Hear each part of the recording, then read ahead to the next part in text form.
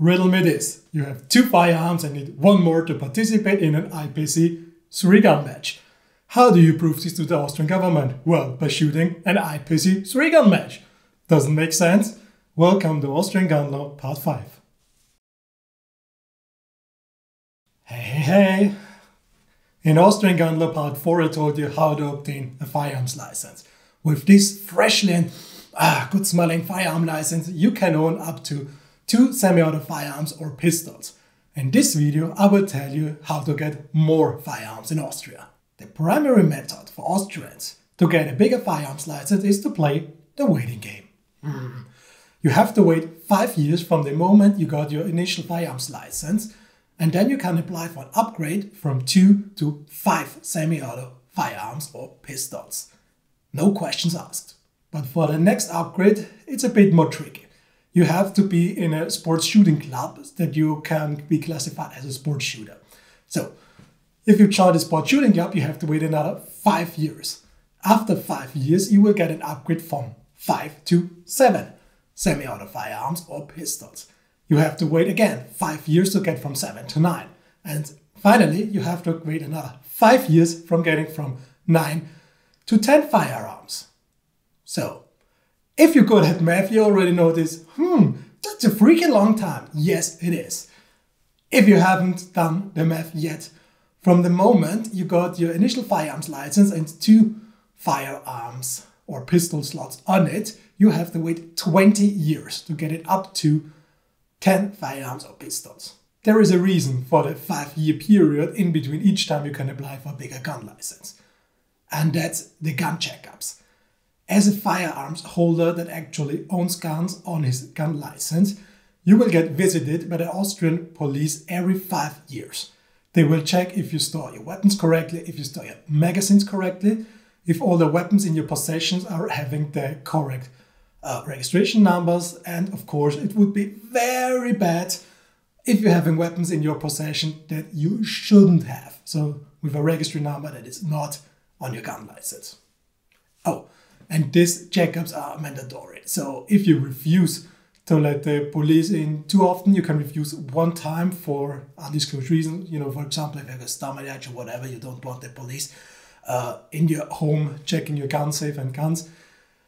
You can say, okay, please come back later. But if you do that too often, they will eventually take away your firearms license and firearms. So these checks have to be done. If you want even more firearms than the 10s you have after playing the waiting game, or if you want them faster rather than waiting 20 years for it, you have to go the competition shooters route. As the name says, you have to do shooting competitions. The tricky part here is you have to do shooting competitions with the firearms you don't own yet. For example, if you're having 2 firearms on your gun license, a Glock 9mm and an AR-15 223, you have to shoot competitions with an 7.62 semi-auto rifle and a 44 Magnum revolver. Because this is the way that you can prove to the Austrian government that you really need more firearms for competitions because you don't have these firearms already. Kinda makes sense, kinda sucks, because how can you do shooting competitions with weapons that you don't have yet? But you gotta be careful when doing this method, because when you apply for a bigger gun license with the competition shooters route, you have to tell the government what firearms you want to buy. For example, if you're saying, I will have 2 firearms, it's an AR-15 and it's a Glock, but I want a 44 Magnum revolver and I want a rimfire pistol, then you have to bring the competition results from the 44 revolver and for the rimfire pistol. If you bring that competition result from, let's say, the 7.62 semi-auto rifle, they won't accept it as a reason for you to needing more guns, because obviously you haven't shot the competitions for the guns you want. Let me give you another example of what won't work. If you have an AR-15 223 on your gun license as well as the Glock 9mm and you're saying to the Austrian government, hey, I want to do IPC open class and therefore I need another AR-15 223 so I can completely tune it and participate in the open class. Austrian government will say, nope. Why do you need 2 223 AR-15 rifle? Just sell the one you got already and buy the AR-15 223 for IPSC shooting competitions instead. To make things even more time consuming, you also have to do shooting competitions with the firearms you already got. Because again, if you just bring them lists of weapons you don't have, they can always say just sell the ones you already have and buy the ones you want instead. So you have to shoot the firearms you don't have in competitions as well as the firearms you have in competitions. Depending on where you live in Austria, you have to bring multiple competition results for each firearm. For example, in Vienna, as a rule of thumb, you should bring 4 competition results for every firearm you have and every firearm you want. In other parts of Austria, in a more rural area, usually this works with less competition results, for example, 2, or maybe some even grant you the new gun license if you just have 1 competition for each firearm. Basically, that's because the people in the rural area, the government institutions, they don't want to hustle with the paperwork. Now here's another curveball the government in Austria throws at you. This competition's results cannot be older than 6 months when you bring it to the government institution to apply for the bigger gun license. So 6 months doesn't sound that bad. But now, let's keep with my example of my hometown Vienna. You have 2 firearms and you want another 2 firearms. That means you need 16 competition results within the time frame of 6 months. Okay, now let's go for another example. You have already 10 firearms because you played a waiting game and you want 5 more. That means you need to bring 60 competition results that were shot within a 6-month time period. You're probably wondering now, is it even possible? Yes, it is possible. There are shooting clubs that do several competitions on a single day. There are also shooting clubs who offer mail-in shooting competitions where you shoot at the targets yourself and mail them in. Of course, this is about being honest and such stuff, but it's a very good method because if you have a long waiting time in between shooting competitions from shooting clubs, you can do those mail-in competitions to get some more results. So let me give you an example how the regular version with the shooting competition on a single day work. For example, a shooting club does a shooting competition on Saturday from 9 to 5. At the shooting competition, you will shoot at a paper target that's 10 meters away, 10 shots. Sounds easy enough. They offer the same shooting competition with the 10 meters and 10 shots for Glock pistols, for 9mm pistols, for 45 pistols, for rimfire pistols, for rimfire revolvers, for snub-nose revolvers, for 44 Magnum revolvers, for 357 revolvers, for service pistols, and for pistols in their own systems. That would be 10 shooting competitions that you can do on a single day at a single location. Of course, you need the firearms for that. So it's best to team up with your buddies who have guns that you don't have, trade guns back and forth, so everyone can shoot as much shooting competitions as possible. And most of the time, these shooting clubs who offer these shooting competitions with lots of competitions on a single day, they will offer gun rental as well. But as always, be aware, it won't help if you just bring all these competitions results to the Austrian government. You have to bring the competition results to the Austrian government that you're applying for a gun that you want to have. So don't bring them a rimfire pistol shooting competition and say that's the reason why you want an AR-10 7.62 semi-auto rifle. But what does that mean when you finally have your expanded gun license? Do you really have to buy that snub-nose revolver that you told the Austrian government you need? No, they won't force you to buy the weapon you told them you will buy. So, for example, you had 2 firearm slots already. You expanded to a total of 4 firearm slots by saying you need a rimfire pistol and a rimfire revolver, but you can buy 2 brand new AR-15s anyway. They won't care. But be advised, if you're applying for another firearms expansion of your gun license, for example, from 4 to 8 firearms, the whole game starts again. They will see that you already have 2 AR-15s 2 to 3 on your gun license, and they will say, why do you need 2 of the same rifles? Just sell one of the rifles and get one of the guns you want instead. So you always have to find this balance of reasons why you need new firearms and why you need the firearms you already have. All I told you so far is for category B firearms, semi-automatic firearms and pistols. If you need to check up on what that is exactly, you can go to the Austrian Gun Law part 3 of this video series.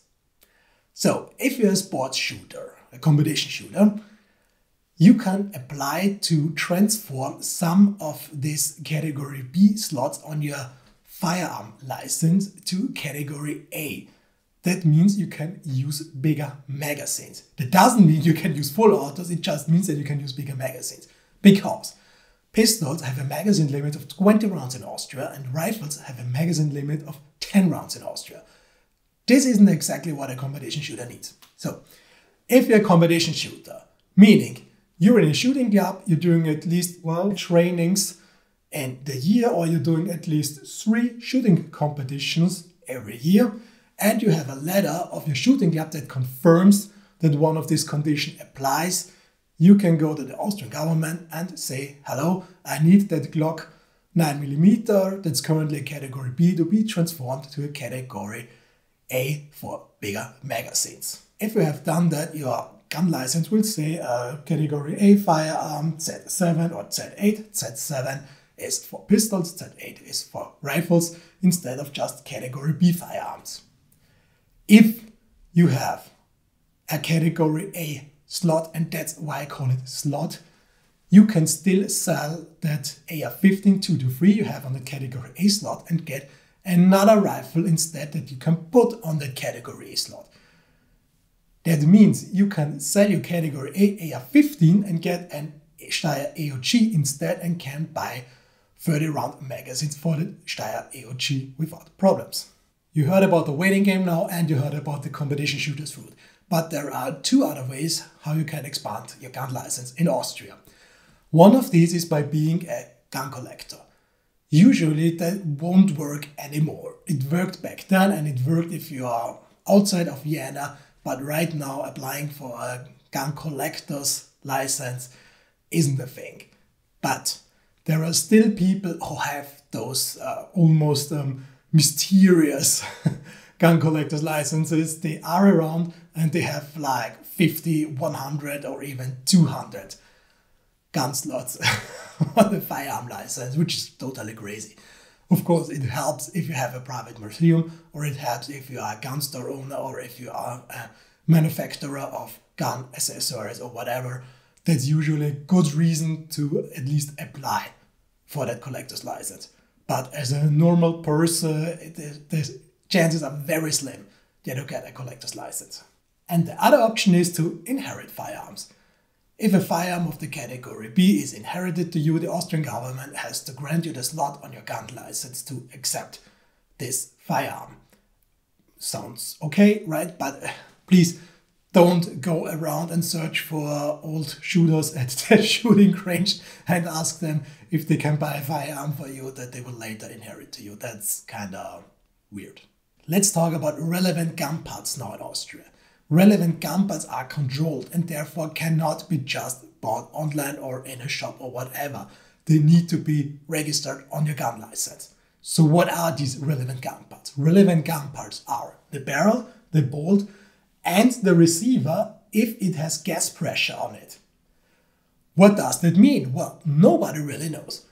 We do know that it's revolver frames, but for example, an empty AR-15 upper or an AR-15 complete lower doesn't count as a receiver that has gas pressure on it.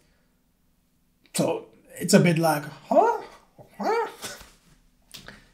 Anyway, the barrel and the bolt can be combined to a so-called Wechselsystem. This Wechselsystem is basically what you Americans and other people know as a complete upper assembly. For example, that would be an AR-15 upper with the barrel and bolt installed, or that would be a complete pistol upper with the frame, the slide, and the spring assembly. You are allowed to have double the number of relevant gun parts as you have slots on your gun license. Let me give you an example. If you're having 5 firearms, you can have 10 relevant gun parts on your firearms license. So, for example, one of them is an AR-15 and 4 of them are snub-nose revolvers. That means you can still get 10 AR-15 complete uppers with barrel, etc. Because the relevant gun parts doesn't have to fit specifically to the guns you already have on your firearms license. But what happens if you want that 11th AR-15 upper receiver? Well, you either have to get more slots on your gun license or you have to apply for that relevant gun part to be added to your firearm license. Usually you will be granted this additional relevant gun part, but you have to go again to the government, you have to give them money, you have to get a new printed gun license. Costs money, costs time, so you better be a bit more economic with the relevant gun parts you're buying. Also, and here's the important part, let's say you have a spare lower receiver. Don't install that spare lower receiver on an AR-15 upper assembly you got, because that would mean you have, in our example, 6 firearms instead of just 5. If you want to do that, you always have to disassemble one of the other firearms as well. So, you're having 5 firearms, you're having 10 upper receivers, you're having a spare lower receiver. Before installing that spare lower receiver on one of the AR-15 uppers, take your AR-15 and remove the lower receiver from the AR-15. So you still have just 5 firearms if you install that spare lower on your upper assembly. If you've seen my other videos from this Austrian Gun Law series, you know what comes next. Exceptions! Of course, there are exceptions here too, and these exceptions are for old-timers. As you probably already know, everything that's shorter than 60 centimeters counts as a pistol in Austria, is therefore category B and therefore needs a slot on your gun license. But if the gun design of a specific pistol is older than 1871, you can buy that if you have a gun license, but it doesn't take a gun slot away on your gun license. That means you can buy as many black powder revolvers and pistols as you want, as long as you can safely store them at your home. The second exception is for firearms that have been manufactured before 1900. For example, if you're such a lucky bastard and can find a Mauser C96 that was made in 1896, you can buy that and it won't take away a slot on your gun license. Of course, you still need the gun license, but it won't take away the slot on it, even though it's a pistol and it's even a cartridge pistol. Wow, that was a lot of information and you made it through. I'm so proud of you guys and gals. That actually concludes the Austrian Gun Law series. There will be another part that sums all the things up you have heard and seen in the past 5 videos. So in case you want to freshen up or just want the executive summary, that sum up version will be coming shortly. Oh, and if you want to support me, please check out scarity.redbubble.com. I've put up my designs for t-shirts and other prints there. Well, until we meet again, guys. Cheerio!